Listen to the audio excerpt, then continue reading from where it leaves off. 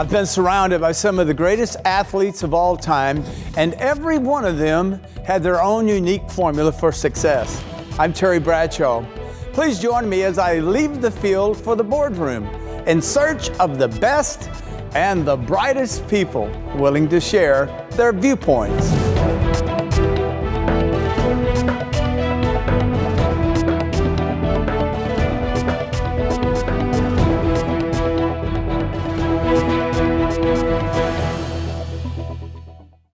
The United States has emerged as an industrial giant, and every day it's striving to become bigger, faster, and better. Join me as we explore the inner workings of American industry. Wood is an essential part of our everyday lives.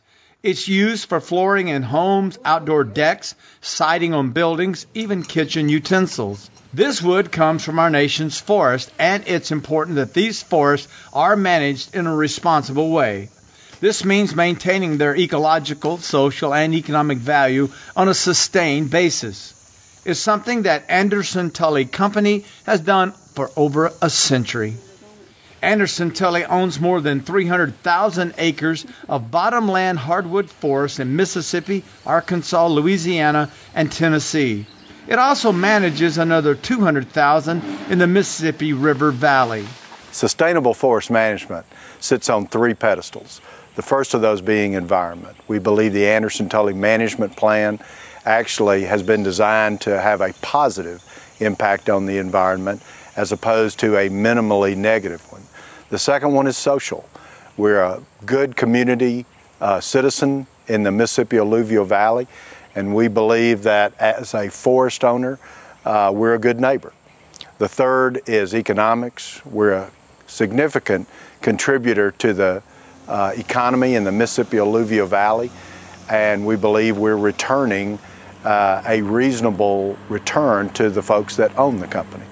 Anderson Tully enjoys a hard-earned reputation for forest stewardship and high-quality timber supply. Our forest resource managers use scientific inventory methods to look at the forest to understand which areas need to be cut, and then they actually go tree by tree, looking at each tree, marking the trees that they feel need to come out, and all of this leads to sustained yield of the forest. Our company lands are leased out to groups of hunters who sign license agreements. And these license agreements obligate these hunting clubs to follow the company's guidelines for game harvest levels. As company biologists, we also work closely with state and federal wildlife agencies to share information and to share management strategies. The trees that are harvested are brought by truck or barge to Anderson Tully Lumber Company's Vicksburg mill, where they are processed. Once the logs are received on the log yard, we take them through a process what we call debarking, where we take all the bark and try to maintain as much as a usable fiber as possible. We take it through a metal detector, which picks up any metal or spikes or anything that might be in the logs. We got two 8-foot band mills where we cut the logs down to a maximum diameter of 18 by 18. After that process, each board that comes off of that goes to our optimizer edger. And everything goes to our accumulation table, which goes through our inspection process. And after inspection process, it goes through an end trimmer. After it comes to the end trimmer, it drops in our sorter. And once in the sorter, it's automatically entered into inventory. Anderson Tully Worldwide is the exclusive sales and marketing agent for Anderson Tully Lumber Company. Due to the unique nature of our species mix, such as ash, cottonwood, cypress, elm, gum, hackberry, pecan, sycamore, and willow, Anderson Tully has always maintained a direct marketing approach.